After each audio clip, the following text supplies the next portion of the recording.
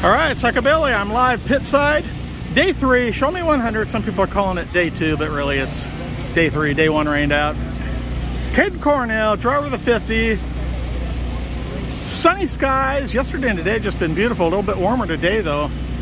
Oh, it's a pretty day in the Ozarks, I guess they'd say. Hopefully a little bit better racetrack tonight. So hopefully we'll give her a run in MB Main and hopefully put it in a big show tonight. Now you must kind of live around these parts. I've seen you at Cash Money shows in Springfield. See you here at the Lucas Oil.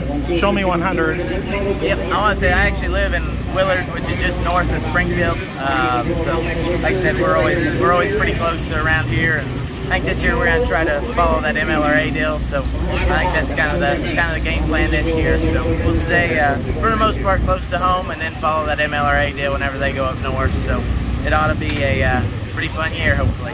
Kaeden, I bumped into you at Casey's in downtown Wheatland last night. I never knew you were like a friggin' bodybuilder. You are just stacked.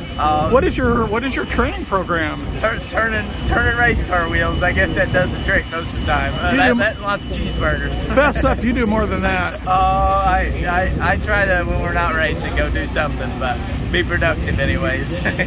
All right, man. So tell me where you're rolling off tonight. I think we're 4th row in of the first B, so we definitely got some work to do, but we'll give her all. Like I said, it's a very tough field here, so we'll give her all we got, and like I said, we'll see if we can't put this thing in a big show. I just can't thank everyone that helps me out enough. Like I said, it takes a lot of people to do this, and I appreciate everyone that helps me out. And I would say hopefully we put her in the show tonight.